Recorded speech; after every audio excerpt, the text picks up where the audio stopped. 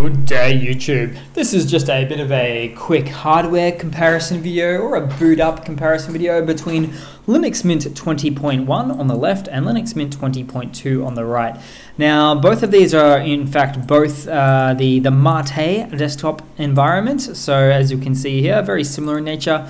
Of course, the biggest difference is the versioning. So 20.1 on the left here is actually the current release, whereas Linux Mint 20.2 is the upcoming release. It's actually in beta at the moment. But let's have a look at things, see how we're going with the new release there, and jump into it. Now, first of all, we've got the CPU, which is really idling out there, nothing to really write home about. When it comes to the memory though, so I've allocated 4 megabytes of RAM for each of these, just to keep it as consistent as humanly possible. And we can see something a little bit interesting here. So on the left-hand side, we're using about 507 megabytes of RAM on boot up, so pretty good. Not perfect, but you know, it is good. It's a mid-weight desktop environment.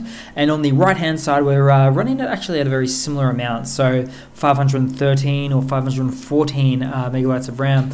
I thought it was a little bit interesting because on boot up we've actually got running with a few less threads, so perhaps it's a little bit more optimized on one end but a little bit more RAM on the other, but it is really much of a muchness between the two, so I wouldn't be too concerned about upgrading. And if you're running on an older PC or laptop, the type of I guess resources available not going to change in terms of the requirements that much there at all.